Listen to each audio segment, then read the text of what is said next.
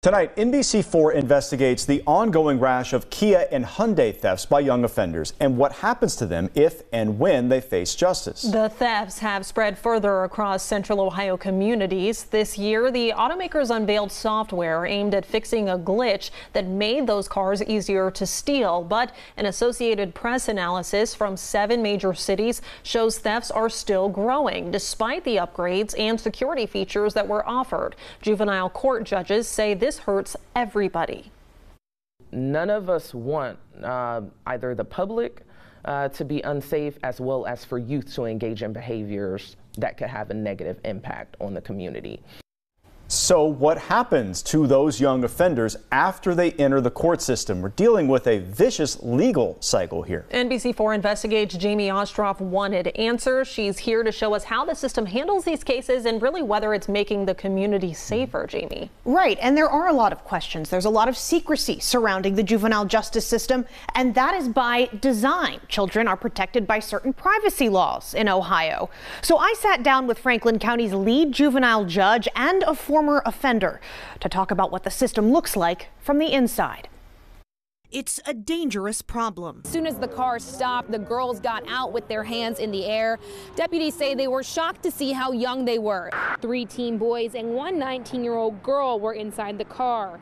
We now know the 14-year-old driver is a repeat offender. Between January 2021 and April 2023, 956 kids had stolen vehicle cases filed against them in Franklin County Juvenile Court. In our courtroom, as well as across the country, we have seen the impact. Lachelle Stroud is the lead juvenile judge there. She can trace the influx to videos on social media that show users how to steal cars. 248 stolen vehicle cases were filed in Franklin County Juvenile Court during the first 4 months of this year. That's exactly how many cases were filed in all of 2021. Because a lot of people in the community feel like that nothing is being done at all and that these youth are being arrested and then they're right back on the street within minutes and then in another car. And that is simply not true. Stroud says detaining a child accused of a crime is a last resort. One night in what we used to call detention center, now we call it an intervention center. Just one night of a child being detained, wherever it is, whatever you call that facility, decreases their chances of graduating from high school by 50%. Juvenile judges use this screening instrument to help them decide whether to detain a child, at least until they appear before a judge. It lists factors like outstanding warrants, the severity of the charge, prior offenses, and age. Stroud says it all boils down to this. Could I release this youth and know that the community would be safe? So that's at the forefront of my mind. It also has to do with the safety of the youth. Do I think that that youth would harm himself or herself? And is it best for them to be in the detention center? Franklin County has expanded its diversion programs to send fewer kids to the intervention center.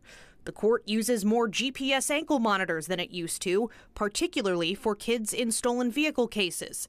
And while the juvenile restitution program has been around for years, court officials say it's become a lot more common with the rise in vehicle thefts. And so we know that a lot of our families, but for programs like these, may not be able to pay restitution. It's not because the parents don't want to pay back whatever the victims are out, but it's just because they either don't have the means or the ability for their children to find jobs. The court partners with community service organizations where offenders can work for $10 an hour for up to 50 hours to pay for up to $500 in restitution. It's increased the amount of restitution that's actually paid. And the growing Juvenile Community Enrichment Services program provides offenders with specialists to keep them on the right track after they're sentenced. What we formerly called as probation. We now have specialists who act more as coaches for the youth and develop a case plan based on the individualized needs of that youth and family. So to know that you have another adult who is supportive and genuinely wants to help you, I believe that it's had a great impact on the youth, as well as making sure that we decrease the recidivism rates as well. Now, just under 2/3 of kids charged in stolen vehicle cases are detained.